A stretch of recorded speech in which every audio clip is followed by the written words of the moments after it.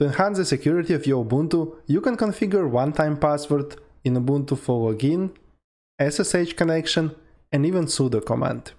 One-time password is also known as two-factor authentication, is probably the simplest security enhancement you can configure, and yet it is one of the strongest protection of your system.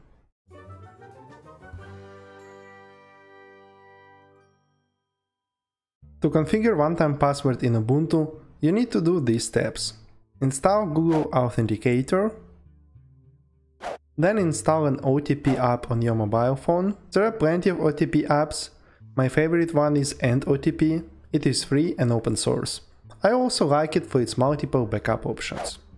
To configure and activate Google Authenticator on your Ubuntu, run this command in the terminal. When you see a QR code in the terminal screen, scan it with your mobile OTP app, type one-time password from the OTP client and press enter.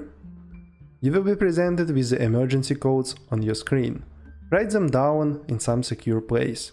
You would need them in case you lose access to your mobile OTP app, so store them somewhere in the third device, so not your Ubuntu or mobile phone. Then you would need to answer a few questions to complete the configuration. I recommend answering yes to all of them. To enable one-time password in Ubuntu system-wide, including login and any sudo command, open this file and add these lines at the end of the file. Save and close the file by pressing Ctrl-O and Ctrl-X. Now log out and try to log in. You will be prompted to enter one-time password. The same happens when you use any sudo command in the terminal. One-time password also will be requested for any graphical admin action such as system update through the Ubuntu Update Manager. A request to enter one-time password every time you run sudo may be inconvenient, so I prefer to have OTP set only for the login screen and the SSH connection. Let's reverse the previous step where we set the system-wide OTP requirement and add one-time password request only to the login manager. Add this line at the end of the file, Ctrl-O and Ctrl-X. Now sudo works without the two-factor authentication, but the login screen still requests it.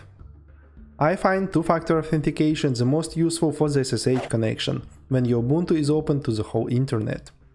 To enable it, open the file etc ssh sshd config, find this word and set it to yes.